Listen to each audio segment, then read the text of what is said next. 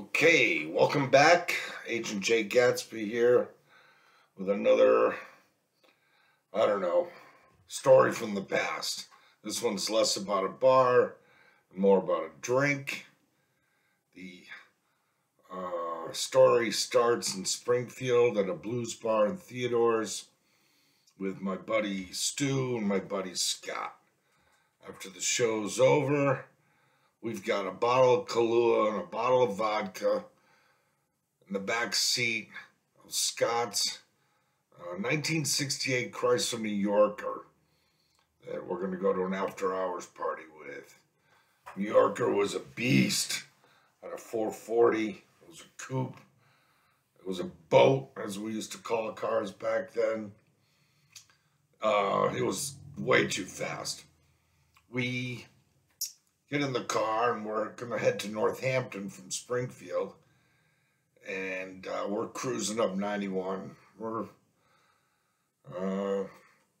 already ready to have a couple of drinks. So Stuart's in the back seat. He's got his harmonica going for a while. And then we're talking about the booze. And he opens the two bottles, jams a couple of pours in them.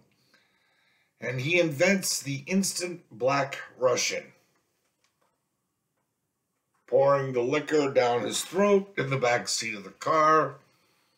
And he is still known to this day for being the inventor of the instant black Russian.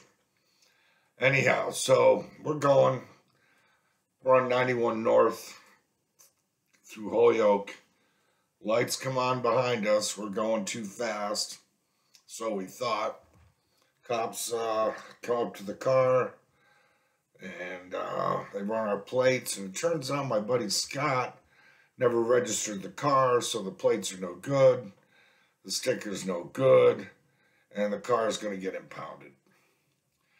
Now, we are there, the tow truck comes, we hide the booze in the back seat, and the cops don't find it. They don't search. It's not about breaking any major laws. They give Scott a citation, and the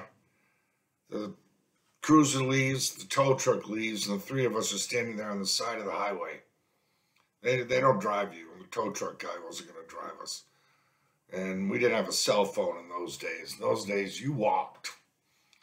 And actually, whenever a car broke down in those days, you walked to find the now elusive payphone. So we go down and walk into Holyoke, and Scott calls his girlfriend who's going to come get him, but she's not willing to drive us to Northampton. So Stuart and I call a cab. The cab shows up, and being that we're both bartenders, we have plenty of cash. Let's go. But Stuart has a second plan. He says, let's go get the booze out of the New Yorker. So the cabbie knows where this tow place is because we remember the name of the truck. Okay, so the cabbie takes us to the tow place, and he waits around the corner, and Stuart and I go walking down the side street and trying to decide what we're going to do. Stuart says, hey, Jay, why don't you jump over the fence and I'll watch for dogs? Okay. And I did. I jumped over the fence. I don't know, 10-foot fence, 12-foot fence, whatever it was. And I can't remember if the car was unlocked or if I had a hanger or if I had the keys or the window was open, but I got into the car quickly and come running back to the fence with a bottle of vodka and the bottle of Kahlua. Now, the only problem is I can't climb the fence with these two bottles. So, very carefully, one at a time, throw a bottle over the fence. Stuart's out there like he's a fielder, catches the bottle. Holy shit, excellent.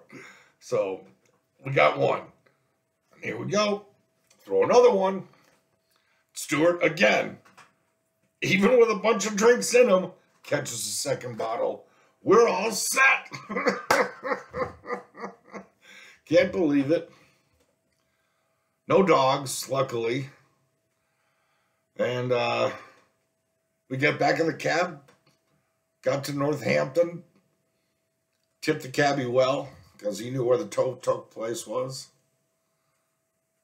Went to Stuart's girlfriend, I think her name was Denise's house, and had an after-hours party, drinking our ill-gotten gains, as they might say, because technically we broke in to a storage lot to get them.